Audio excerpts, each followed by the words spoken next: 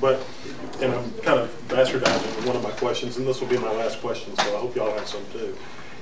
Let's imagine a world where there wasn't a To Kill a Mockingbird.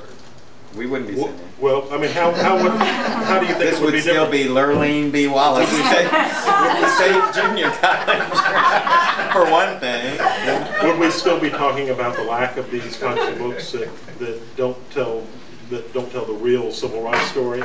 Or, no. I mean, do we blame that Somebody on the else would have written it. It would have book. emerged in some other way. Yeah. It's the collective consciousness. It would have emerged up somewhere else, I think. Maybe not the same way, maybe not as successful.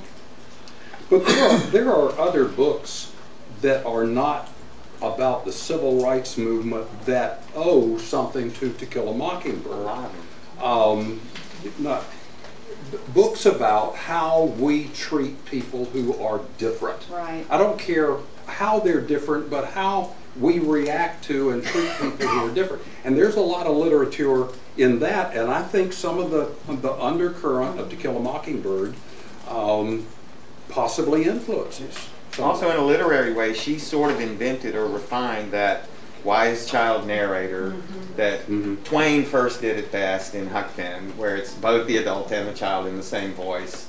But she did it, I mean, incomparably. So, like, every book Stephen King has ever written since then is influenced by that, Scout. I mean, Stand By Me is like To Kill a Mockingbird as a horror story, right? It's just the same, you know, the same sweetness of the expression of the town, the sort of pang of nostalgia in every sentence of the book. You know, it leavens the mix. It's not just a civil rights story. It's really Scout's story, and it's Boo Radley's story. We haven't even mentioned Boo. Well, he's always hiding. The He's always hiding in the back. Yeah. Right? He's the recessive gene.